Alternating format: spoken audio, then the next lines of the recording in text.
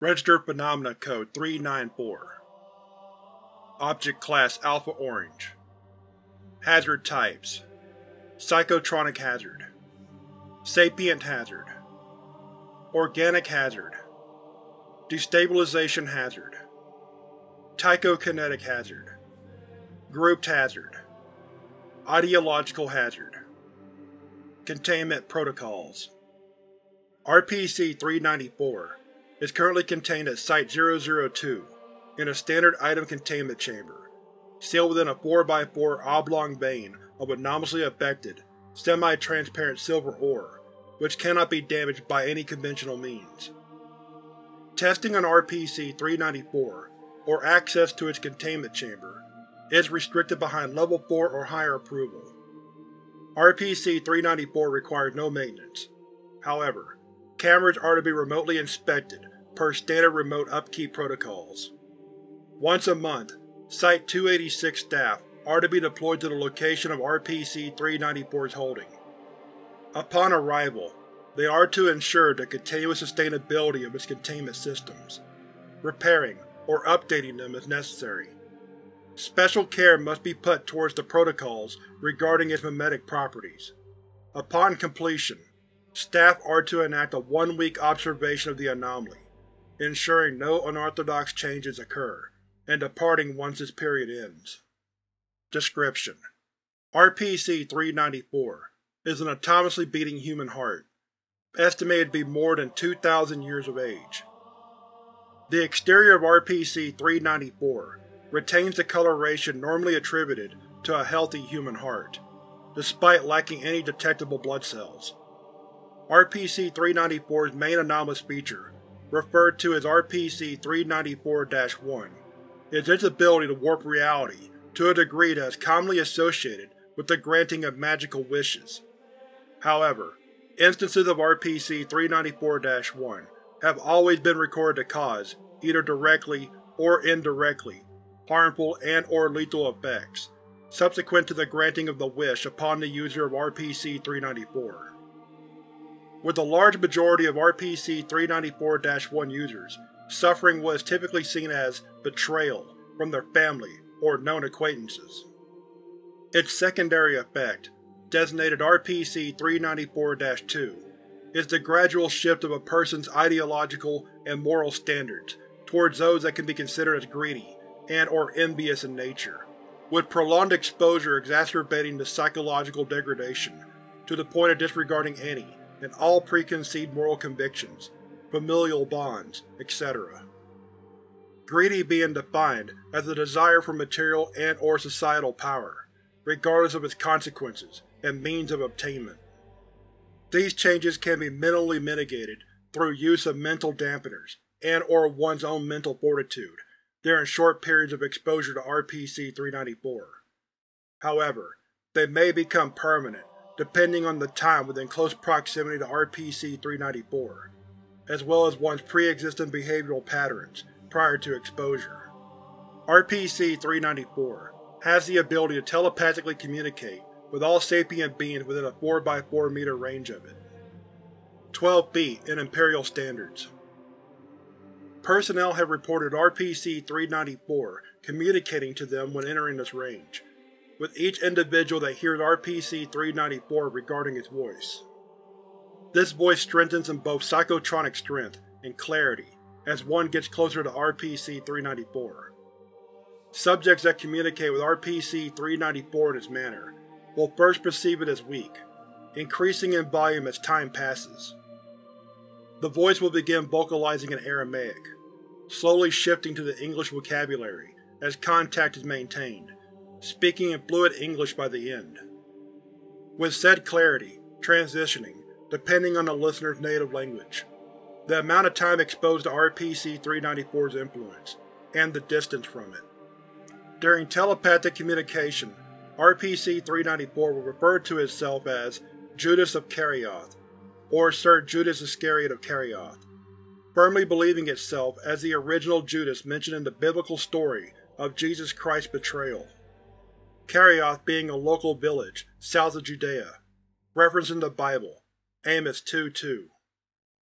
When questioned about its name, and/or origin. RPC-394 will roughly paraphrase Judas's story as told in the Bible, with the key difference being that he had been given 3 separate curses by what RPC-394 believes to be the Judaic God, sometime after Jesus Christ's crucifixion. Born south of Judea, Judas had been a normal citizen of the Roman Empire at the time, until he met a man capable of performing miracles. This man would later be outlawed by the Romans, and Judas, unbeknownst to Jesus' fate, would betray him for 30 pieces of silver. Learning of Jesus Christ's crucifixion, and feeling reluctant, Judas would attempt to return the money, only for it to be rejected. Later on in his life, Judas would purchase the field in which Jesus Christ was crucified in. Around 30 to 33 years following Jesus Christ's death, Judas would be hanged in said field. The first curse was being granted with the same reality-altering abilities Jesus Christ allegedly once possessed. The second being misfortune for all those who may ask for miracles to be granted by RPC-394, and the third being immortality, so that, in RPC-394's own words, "May the shadow of my betrayal be forever cast upon humanity, a constant reminder of man's greed and desire." According to RPC-394, all that supposedly remains of his body is the heart that we see today. Discovery. RPC-394 was discovered on January 24, 2020, following reports of anomalous activity at Mount Vesuvius, Italy. After several MST units were sent in to investigate the recently discovered crypt within Mount Vesuvius, various anomalous items of interest were recovered, and numerous persons of interest were detained. RPC-394 was discovered within the lowermost chamber of the crypt, surrounded by multiple individuals reciting Roman Catholic chants or hymns. RPC-394's main anomalous abilities were discovered when Authority personnel attempted to secure RPC-394, only to unexpectedly hear Hebrew spoken telepathically to them. RPC-394's reality-warping abilities were noted when Private Hudson of MST Alpha-3 Scavengers jokingly suggested, "I wish I was back in the Bahamas instead of this shithole." After hearing RPC-394 attempting to explain with his lack of comprehension for the English language at the time what it was doing within Mount Vesuvius, and how it had become sealed within the ore it was in upon capture. Said request was granted by RPC-394, as Private Hudson was nearly instantly relocated to Nassau. RPC-394's secondary side effect was also simultaneously discovered when Private Hudson appeared in front of an individual that he had supposedly swindled during a previous visit 5 years prior. Contact was soon lost with MST Alpha-3, as the effect of RPC-394-2 had manifested in the remaining operatives, who had all allegedly deactivated their radios within seconds of each other. It is then assumed that each MST operative in the presence of RPC-394 had begun to engage each other in close-quarters combat, likely to be the only one able to make use of RPC-394's reality-bending properties. When a separate MST unit, MST Uniform 01, was sent in to investigate after an hour of complete radio silence, they discovered that all the operatives had been severely cut, bruised, or were in various degrees of both consciousness and rationality based on their position relative to RPC-394. RPC-394 was later recovered when a section of the entrance to Mount Vesuvius was cut open, and RPC-394 was carefully loaded onto a remotely operated automobile, which was eventually transported to Site-002 for proper containment. Document: Interviews with RPC-394. Post-containment interview with RPC-394. Interviewed: RPC-394. Interviewer: Researcher Jonathan Crisp. Forward: On January 25th, RPC-394 had been safely secured at Site-002. Researcher Crisp, being the expert dealing with mental-based anomalies at Site-002, is asked to be the first one to interview RPC-394. Several minutes are taken beforehand for RPC-394 to adjust to Researcher Crisp's mind, as well as multiple minute breaks in between, to mitigate the effects of RPC-394's ideological hazards. The interview takes place within RPC-394's containment chamber. The interview is 4 minutes and 48 seconds long, as even with Researcher Crisp's above-average mental fortitude, as well as a mental dampener equipped, 5 minutes is all that can be withstood. Begin log, 11:37 AM, Eastern Standard Time. Good afternoon, RPC-394. I hope you are ready to begin our interview. Why do you refer to me as such? I am not offended by this title of yours, but it is most perplexing. It is merely a precaution we take here at the Authority. Have you accommodated well to your surroundings, RPC-394? Indecipherable communication outside the containment chamber. Yes, I get it. I'll get on with it. My apologies, RPC-394, but my superiors disagree on any formalities, and simply wish to begin with the questioning. If you don't mind, I'd like to begin by asking you a simple enough question. Are you still capable of viewing your surroundings? RPC-394 pauses briefly, before continuing. Yes, but it is not through normal eyesight. It is more of a gut instinct. It helps to view through the eyes of those near me. It is how I can tell I am no longer within my chamber of damnation. I see through your eyes as we speak, Sir Crisp. But you needn't worry. I have not the ability to peer further into your mind. I understand being in my presence has a negative influence on you, and I wish to make this conversation easy on you, my friend. Friend, we've only just met. Compared to my previous circumstances, and my past crimes, this treatment is far too kind for one such as myself.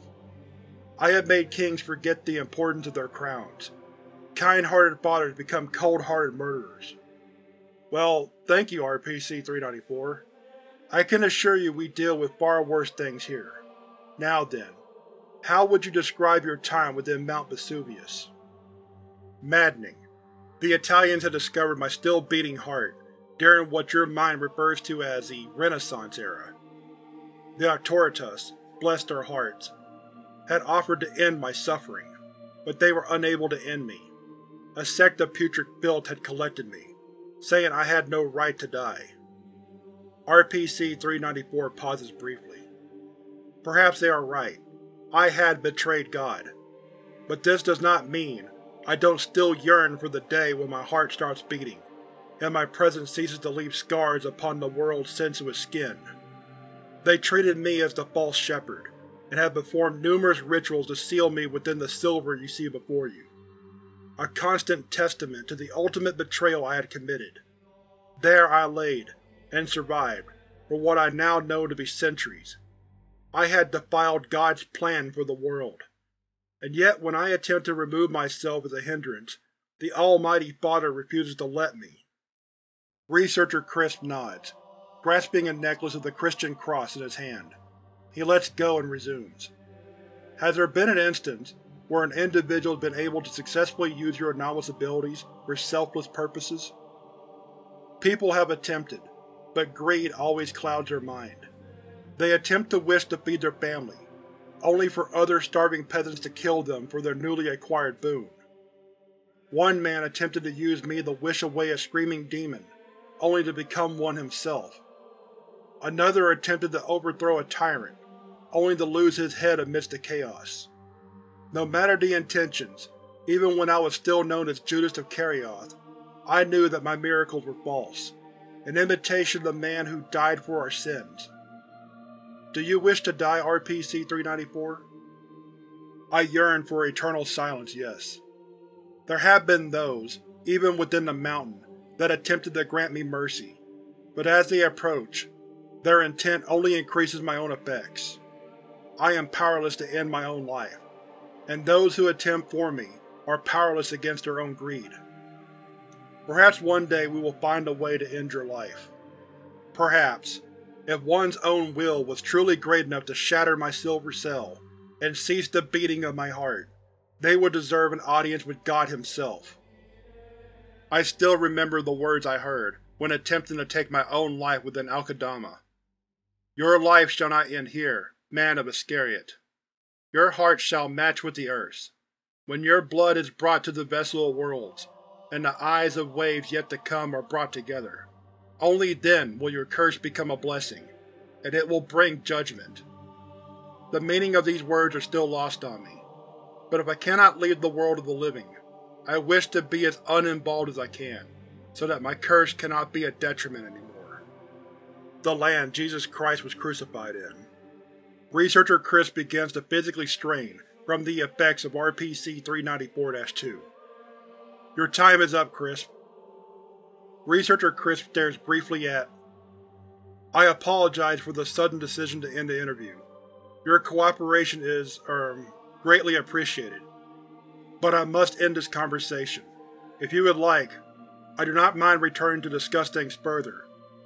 I imagine you are quite lonely. I would appreciate that, my friend. The Crypt men saw me only as the icon of sin that I am. But perhaps continued discussions may assist one another. May God's grace find you in the darkest of times, Sir Crisp.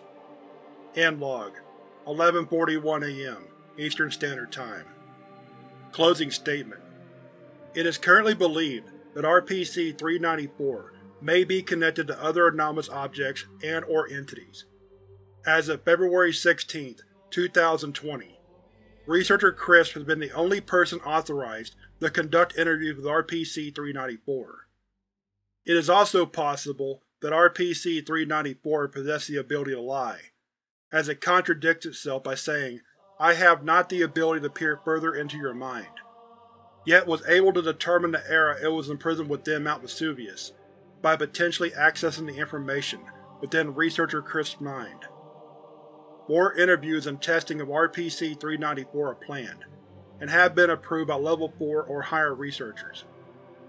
However, a psychiatric evaluation of Researcher Crisp, and anyone else to be in contact with RPC-394, is to be conducted after every interaction, to ensure that RPC-394-2 has not left any permanent effects on their psyche.